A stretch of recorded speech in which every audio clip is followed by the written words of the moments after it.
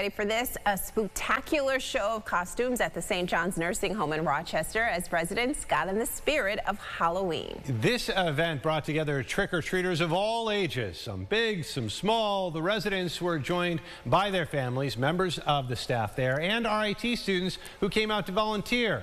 A few little ones from Generations Daycare tagged along as well. Organizers say it's about bringing old school fun into the modern age. People have lifelong memories of the different costumes they wore, of taking their kids trick-or-treating, and this just helps to create that new memory for a new year as folks are able to experience that intergenerational time with the little kids, with their families, and just also get to eat candy.